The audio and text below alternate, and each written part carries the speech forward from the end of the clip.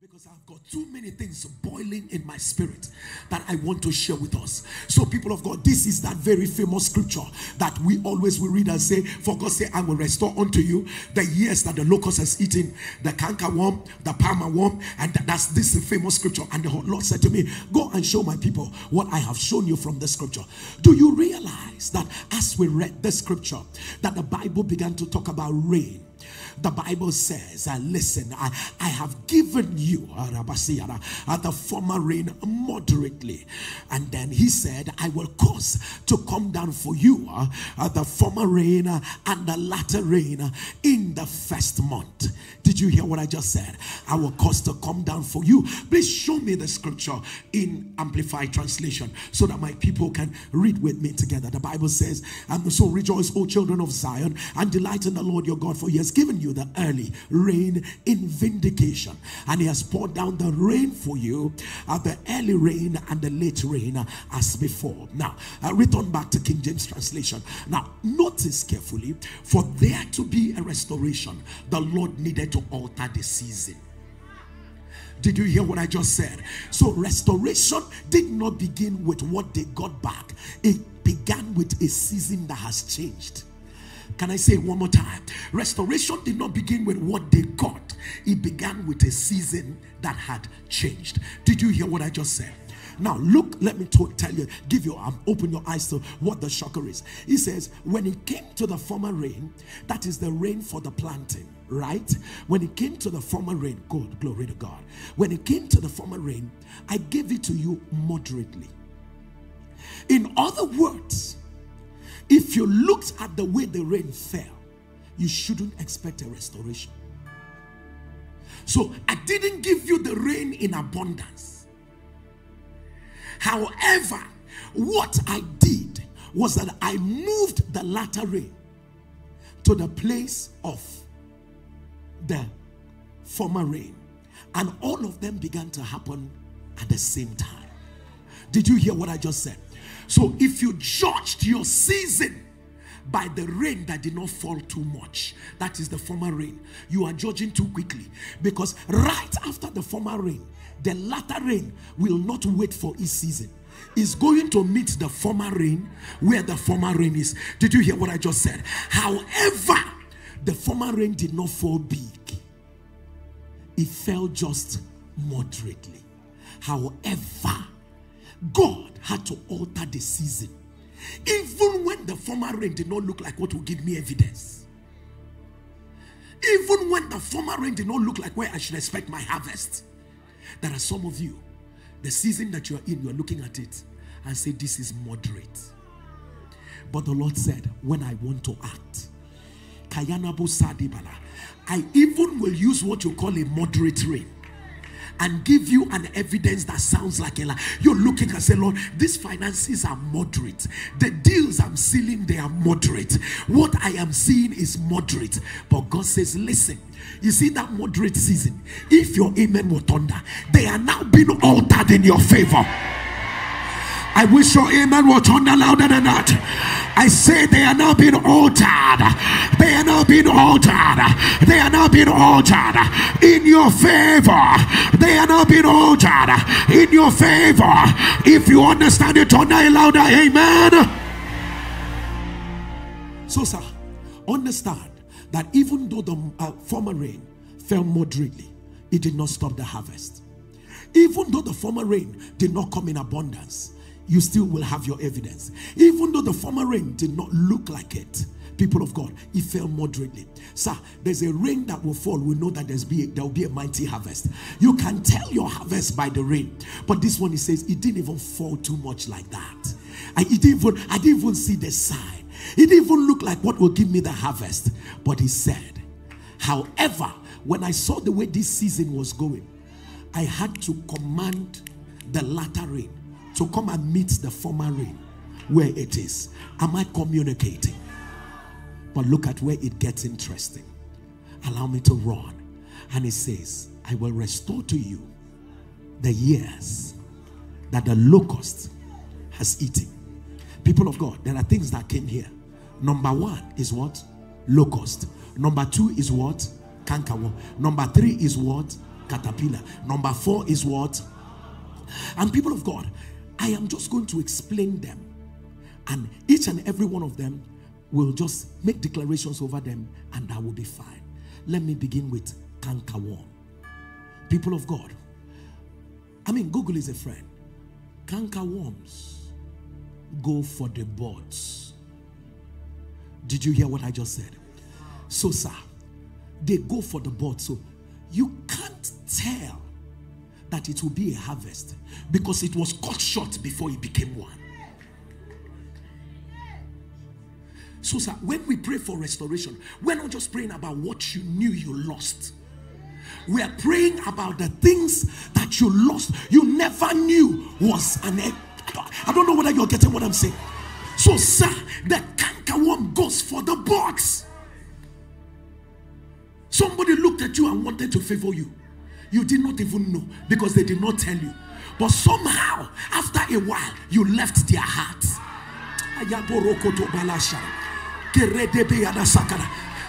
There were businesses that you spoke to someone about, and they remembered, you know what, let me call this guy. For some reason, you are there saying nothing came out of it. But you didn't have an idea that cankerworm.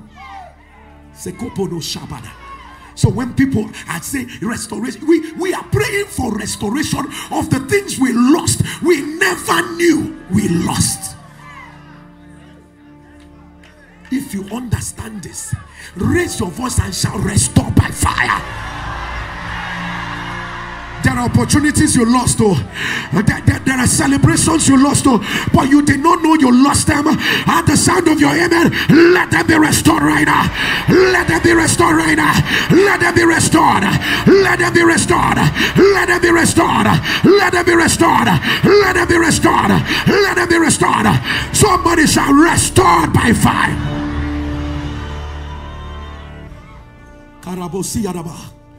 When they come, Marabasia. They come when things are just starting up. So the devil likes this cankerworm mentality because he knows you will not take it seriously. But you didn't realize that the bud that was eaten, there were billions inside it. But you could not be bothered. You could not be bothered. Shebi is still small. Shebi is still, it was just one small thing. People of God, the meeting that did not hold. He had your next level in it. The client that did not come back, was going to be your biggest breakthrough. But if your amen will thunder in this service, I announce, let it be restored. Let it be restored. Let it be restored. Let it be restored. Let it be restored. Let your amen thunder. Take your seat. I wish I can stay on this matter because this is where a lot of people are. You're not concerned. Oh my goodness. Who knows where you would have been if we dealt with the cankerworms? When your good news was starting, something went wrong. Shabbadia. People of God, I moved to the next one. The palmer worm. You know the palmer worms? They go for fruits. Palmer worms are experts in eating fruits. So when it has become ripe, when you're saying, God, this is the season I have prayed for, you see it coming. You're celebrating. Relationship you've been praying for automatically shows up.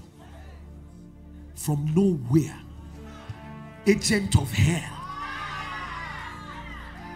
From nowhere. This is something you have desired and said, Lord, this is the life I want. This is the kind of, from nowhere, palmer worm comes to touch your fruit. Kaparadia. If I'm talking to you, raise your voice and shout fire.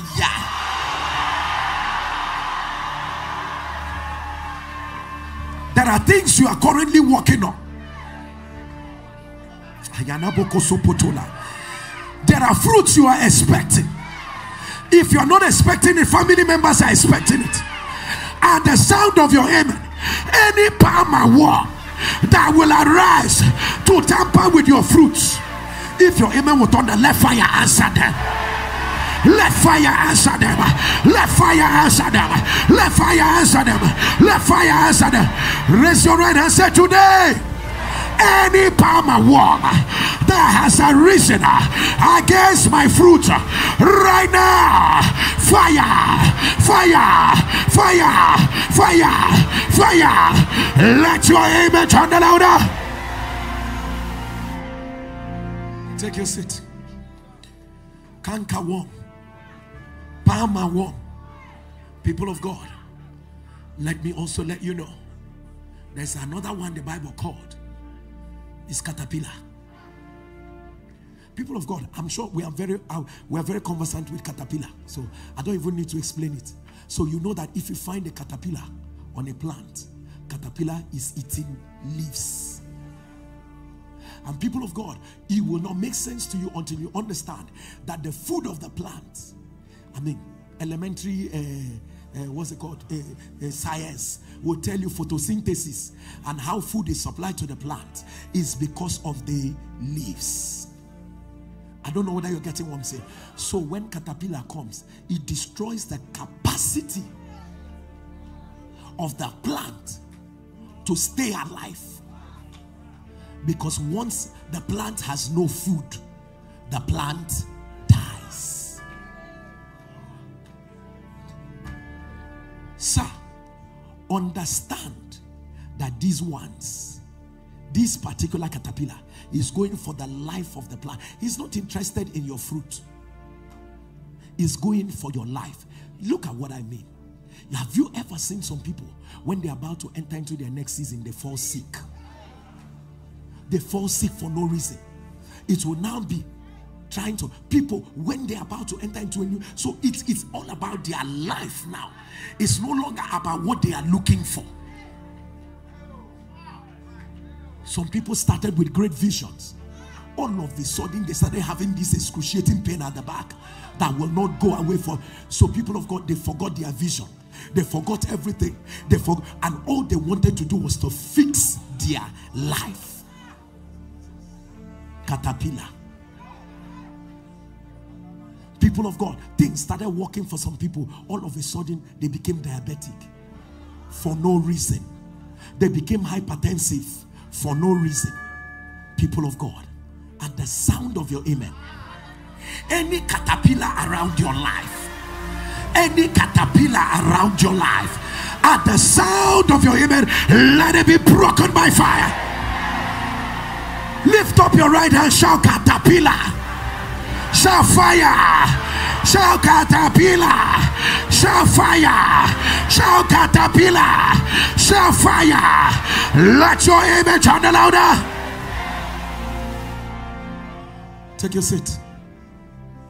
People of God, the other one that was spoken about was the locust. People of God, this one does not go for fruits, does not go for leaves, does not go for plants and other. It goes for everything. It goes for everything. And people of God, they don't come alone.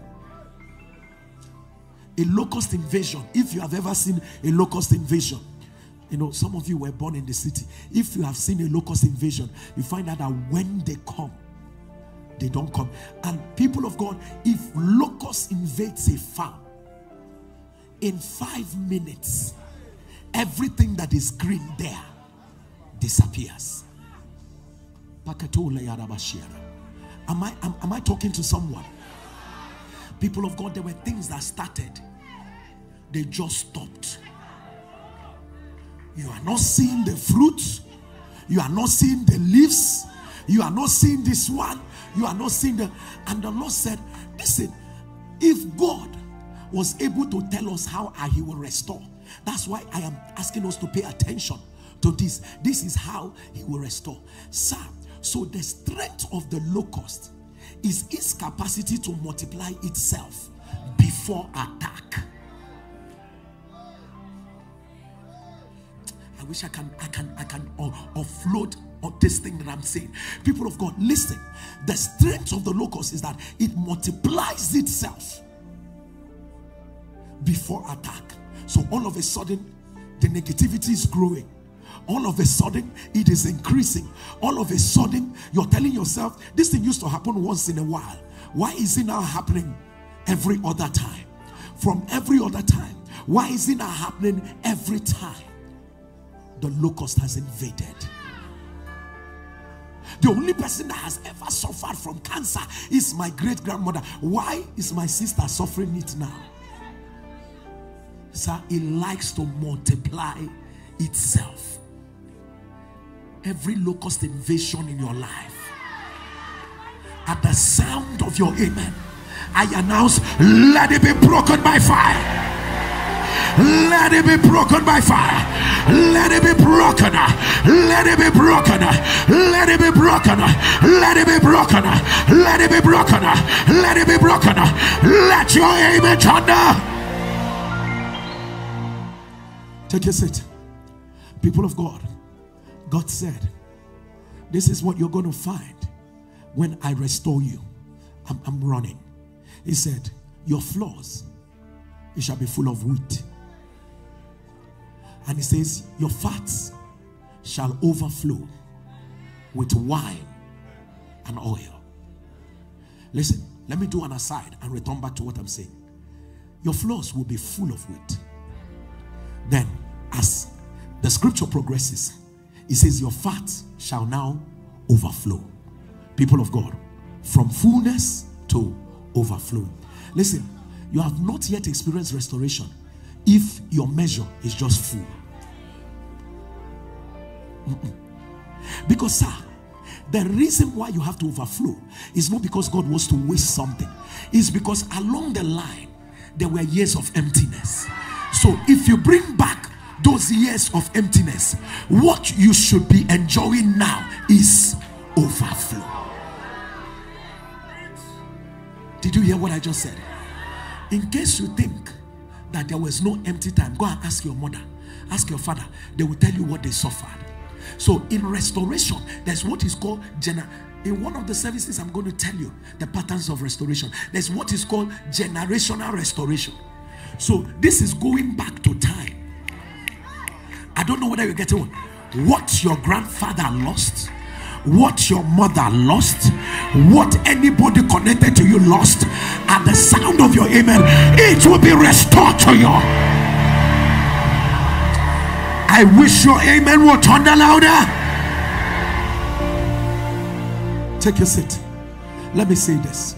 Please put this in one corner of your mind. In the season of restoration, make sure there is wheat. Make sure there is wine. Make sure there is oil. Let me put it differently. Every wheat becomes bread because they make bread from wheat.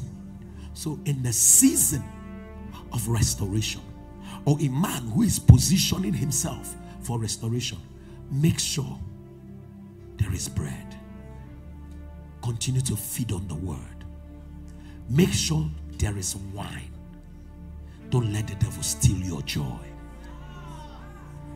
Make sure there is oil. The ever-abiding presence of God. The word, your joy, the presence of God. Once these three things are in your life, restoration cannot elude you. Did I speak to you? Rise on your feet wherever you are.